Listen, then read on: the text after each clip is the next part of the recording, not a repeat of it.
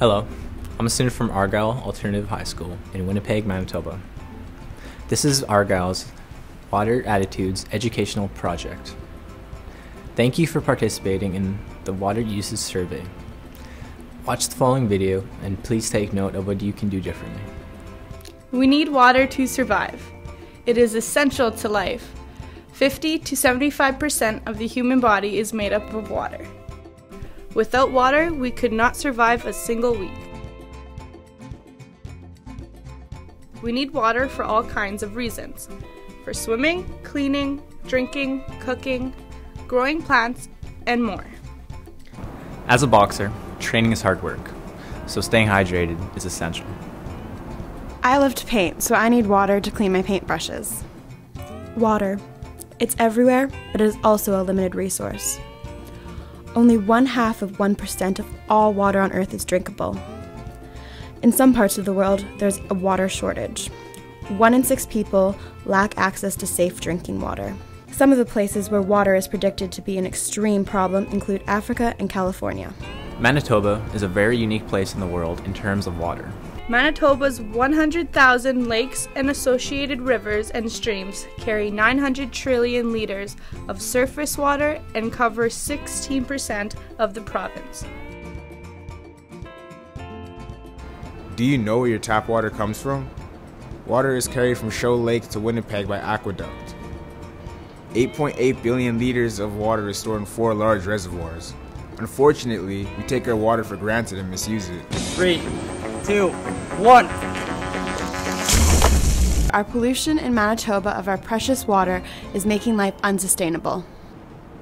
Did you know that 2 years ago, Lake Winnipeg was chosen as the most endangered lake in the world? Our farms are allowing runoff into the river which flows into Lake Winnipeg. Algae feed off these nutrients, killing off all other life. There are 2 things we can do to improve our water situation. 1, use less water.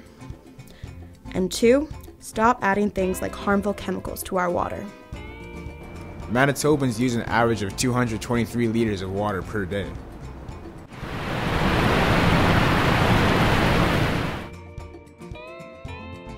There are many easy and simple ways to save water. By doing so, you save some money too.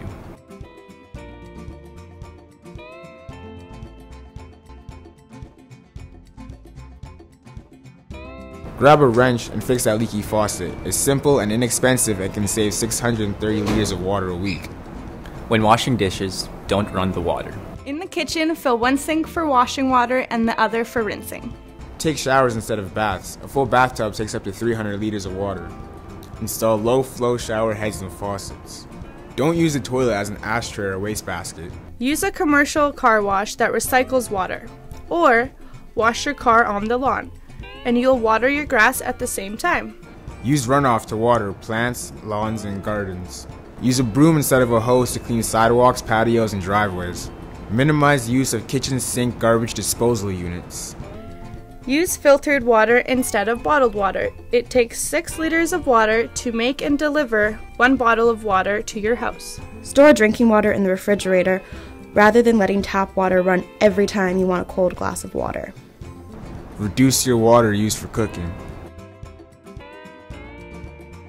Finally, the other thing we can do to help our water situation in Winnipeg is to stop polluting the water. Stop using harmful detergents to wash your dishes. Stop throwing paint, oil, and other forms of litter down the toilet or sink. Reduce your consumption of pork. Pig farms are polluting our rivers. Never use pesticides or fertilizer on your yard or garden.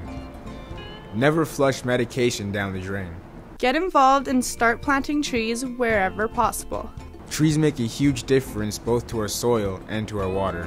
Thank you for listening to why it's so important to ensure that we're doing everything we can to improve our city's water.